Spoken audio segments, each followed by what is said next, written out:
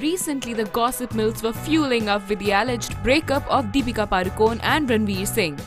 Adding to it, the fans got even more confused with Deepika's statement of having imaginary babies with Vin Deisel. As per the reports, Ranveer Singh missed an award function in the capital recently because Deepika would be present in it. Well, don't worry, nothing has happened to the love will of Deepika and Ranveer. Reportedly, they have received a strict diktat from the filmmaker Sanjay Leela Bhansali that they cannot be clicked together till their film Padmavati's promotions. Apparently, Bhansali is going an extra mile to avoid any further trouble for Padmavati.